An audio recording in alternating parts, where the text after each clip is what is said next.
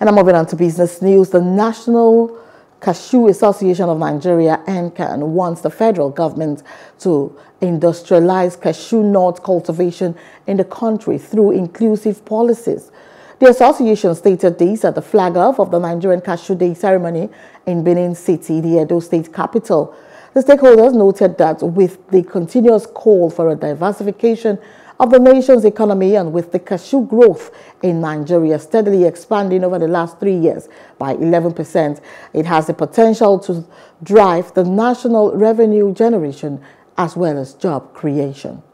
Then why I have to bring the flag up to Edo State to create public awareness so that people can know exactly the potential embedded in growing cashew in Edo State. Though it's growing, cashew is growing in Edo State, but in the northern part of the state.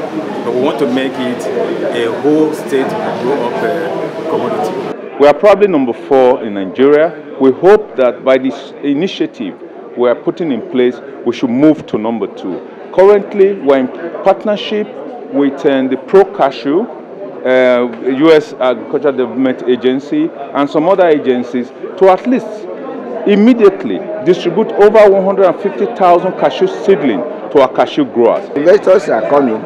Recently, we introduced what we call Agro Consult, and they are working with farmers. Hello, hope you enjoyed the news. Please do subscribe to our YouTube channel and don't forget to hit the notification button so you get notified about fresh news updates.